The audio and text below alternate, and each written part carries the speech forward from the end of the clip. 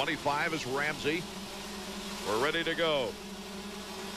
And they're off. Fonseca sandwiched between Sheik and Carmichael. Once again now, it's Nick Way, though, on the inside. He'll get the whole shot. The move completed, but Skaggs shuts the door on him. There's RC right behind Ernesto. A lot of confidence there. Oh, Ricky already picked off a few guys.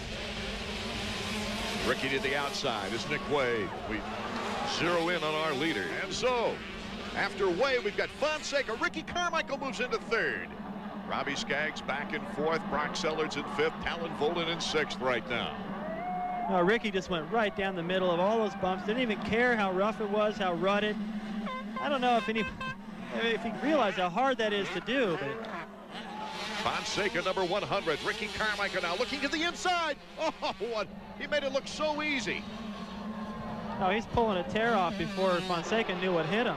Makes that pass stick. Incredible, David. And now the battle is for the lead. Nick Way, Ricky Carmichael's teammate, getting all kinds of pressure from number 1. Carmichael has never lost a moto here. Boy, what a string that would be if he went 6 for 6. Oh, look, Ricky just seems to be able to go anywhere he wants on the racetrack and not lose any time. Chooses the inside this time. And Carmichael once again our leader. You know, what really helped out was when he hopped out of that rough section into that left-hander. He hopped over the big bump, the one that sort of messed up Nick Way's timing a little bit. He was able to get that nice squared line to the inside and make the pass. He's able to pretty much put the bike anywhere he wants in the racetrack. Third place. Ricky Carmichael, Nick Way, number 711, look out. Oh, whoa, that was close. So Tallon Vohland also passes Fonseca as they go down the fast downhill. Fonseca. Well, Tallon getting a better start here in the second moto than he did the first moto, but there's no denying the speed that he had in that first moto. Or right here. Look at him. Just blast past Nick Way. So Tallon Vohland takes over second place with Way trying to hold on to third right now. We've been looking forward to him all year, to be honest with you, Davey. I mean, we've been riding 5 years in Europe. He's real strong outdoors, and we just didn't get off to the right foot in Supercross, so we took a little time off, did some great training, and I think we'll be ready. I think everybody's going to see a great series this year. Thanks, Davey. Well, David, it's obvious that both brothers have the same challenge opinion, that they think they can handle Ricky Carmichael and maybe win this championship. Back to the action now in our second moto of 125s. Ricky Carmichael getting a big challenge. That surprises me a little bit because Carmichael's got this place dialed in, got a good enough start, worked his way into the lead, and I thought he was gone. Here comes Tallon Vohland just out of nowhere. Look at how aggressive the kids ride.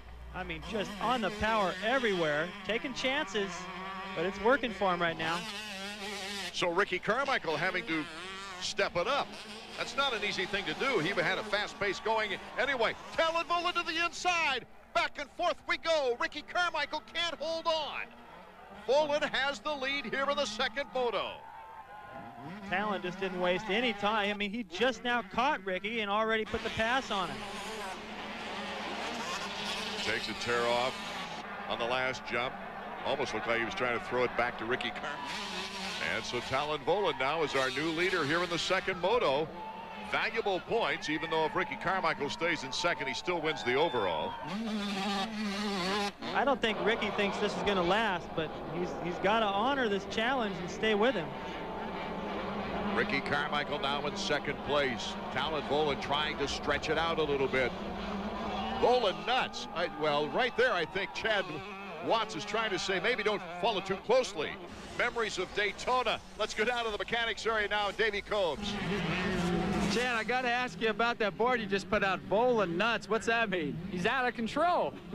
He's swapping all over the place. He's going fast, but like I put on the pit board before, I mean, just to be smart. I mean, we had the reputation for crashing indoors, so we'll give it to somebody else outdoors. Shoes on the other foot, huh? I hope. I mean, not taking nothing away from Vohland. He's riding really well, but it just looked like Ricky was more in control. Well, I'd have to agree with him, but still, like I said, Ricky's got to honor this and try to stay with the pace. Don't want to let Vohland start getting some momentum. Who knows what that could turn into throughout the series. Chad Watts mentioned he'd like somebody else to take over the Crash title. He's got his hopes up now as Tallon Vohland looks very, very strong right here. Oh, he got into that berm. He was on the power before he even got there. He did it again in that corner. So now Ricky's intensity has picked up as well. And sometimes we challenge somebody like that. You take them out of their rhythm, and they're the ones that make the mistake. Oh, that's a big piece of work to catch Carmichael and pass him. Whoa, Vohland slipping out. He kept the motor running, however. And you can see how far in front Ricky Carmichael and Tallon Vohland were. His third place has a huge gap on third. He didn't lose any ground. Ricky Carmichael. As we take a look now at the Suzuki stopwatch for the intervals of 1 through 10.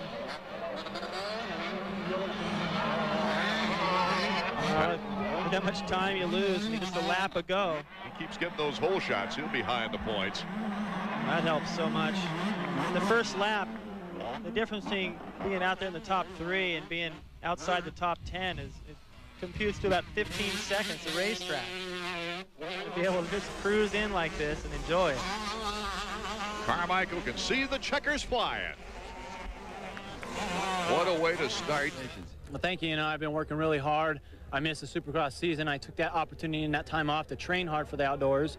I got great support from Honda, some good suspension. The bike was running really good. FMF really helped me out, give me the opportunity to come back to the States. And there was no way I was not going to do good today. You know, I worked so hard. Even the first moto, I got to take on the first corner. But if I don't pick up a physical injury, I'm going to give it everything I got to the end. And I appreciate the fans out here, too, cheering me on. That was great. Well, I tell you what, man, it should be an incredible series. It's good to have you back here in the States. Thank you. I appreciate it. I'd like to thank FMF and Honda again for giving me all the support. Not fair. Oh, man, that guy, he was hauling butt. You know, he caught up to me and passed me, and he slid out. He made a mistake, but I guess that's the way it goes. I tell you what, it was fun to battle it out with him. He was pretty clean. He put a clean pass on me, and you know, he gets all the respect. He rode good, but he made one mistake, and I took advantage of it and pulled out another win. Yeah, I got to ask you how this Glen Helen track rates for you. You have not lost a moto here since you were a professional. Oh, that feels good. You know, I'm gonna try to keep that string going. Get nervous time here in the second moto as the 125 riders leaning in. The countdown is ready. The gate drops, and we are off with moto number 2. Oh, Ramsey with a great start this time. He's been working on those starts, David. Michael Brandes is right there, too. Number 25, Nathan Ramsey. Number 49 is Michael Brandes, once again out near the top. Up until recently, he may have been content to sit there in second behind Ramsey to see how things played out. Made Casey Lytle look like a blur. Look how hard it is for these guys to get over the doubles. What happens between motos, they put a little water on the racetrack.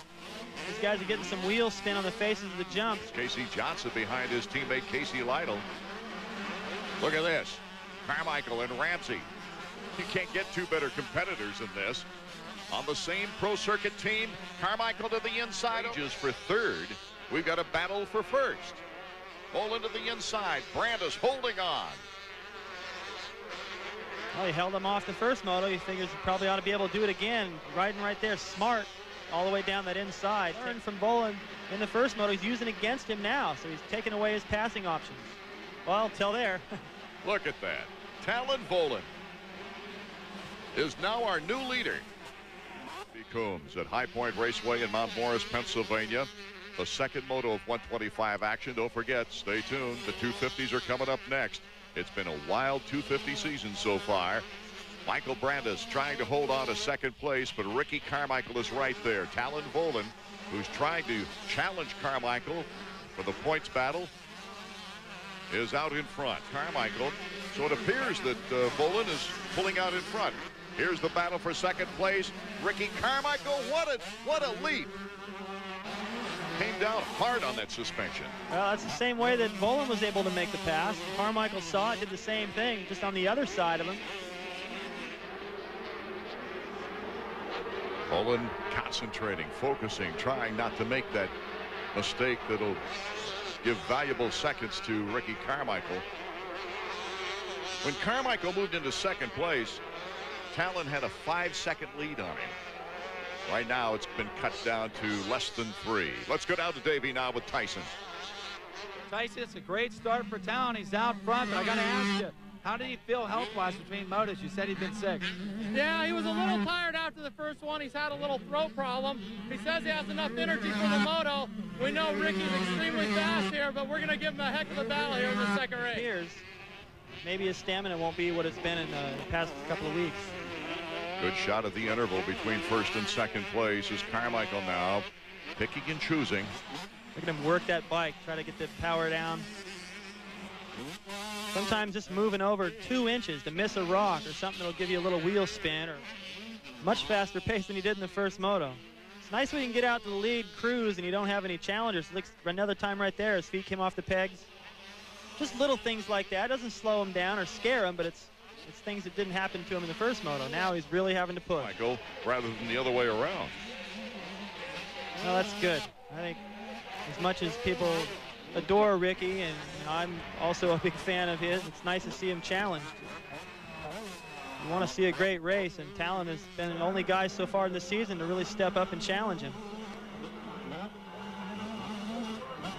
A lot at stake for Ricky Carmichael, too, as he continues to waltz through the record book. Welcome back to Mount Morris, Pennsylvania, the second moto of the 125s. Art Ekman, David Bailey, and Davey Coombs bringing you the action. Ricky Carmichael trying to put the heat now on Tallon Vohland. Has picked up some space between the two, as you see right there, almost rubbing the back rubber of Vohland. So the battle is on now. The serious battle is on. I think Vohland knew he was coming. He may have just sort of bided his time and tried to get ready for the battle. I talked to McGrath about that after the first race at Glen Helen. He said when he saw Tortelli coming, he sort of backed off a little bit and just got ready. Tallon may have done the same thing. Ricky Carmichael now cuts to the inside. Oh, what a move by Carmichael. Almost like he deked him one way and went the other. He did. Look at Tallon, comes right back. Back and forth we go. Ricky Carmichael looks back at him. Oh, the crowd is going crazy. Carmichael holding the edge right now. All the way down, trying to keep that bike low. And it worked, he got him back. Carmichael looking for the sweep. Tallon Vohland wants to take it away from him. While this great battle ensues, let's check in now with Davey Coombs in the mechanics area. Wow, Chad, now that was some action right in front of us. Ricky and Tallon getting into it. Yeah, I mean, they both put some good moves on each other here, and they were clean. Neither one was dirty with each other. So it's going to be a tight race. I mean, it's kind of good to get a few second gap. I ain't saying we are or we ain't, but if you get a little bit of a gap, you can calm down and ride a little bit better. There's no question that Tallon Vohland has ridden with a certain amount of consistency, but when you turn to Ricky Carmichael, it's consistent. Back finishing up the second moto of 125 action, and it's Ricky Carmichael. He led every lap after getting the whole shot in the first moto. Had a 14-second lead by the halfway point, went on to victory. Here he had to work for it a little harder. Quite a bit harder, I'd say. He's still riding hard. Look at him, he is pushing. Trying to open up a big lead and just take away all the hopes of Vohland. As soon as you've been lapped, that's it. As soon as the leader goes across the finish line, you're done. And that's the case with Ricky Carmichael. At leisure, coming across the finish line, getting the checkered flag, has the 1-1 sweep for the second time this year. Yeah, I'll tell you what, my Kawasaki Bridgestone bike was running good, and thanks to Fox and Oakley and Bell Helmets and, you know, everyone who helped me get here. I'll tell you what, I've been working hard, and I turned it around this weekend and showed him his boss, and, you know, I'm glad I went 1-1. That's really important, you know, but Tallon's riding good, and every moto counts. And talk about showing him his boss. Whenever you guys had that little mix-up there in the middle going back and forth, tell us about that. Oh, it was pretty fun. You know, I was just trying to have fun, and, you know, that's what racing's about, having fun, and, you know, I figured that I better not play around too long because he get in that pace and it'd be hard to pull away. But I felt good and looking forward to the next race. And,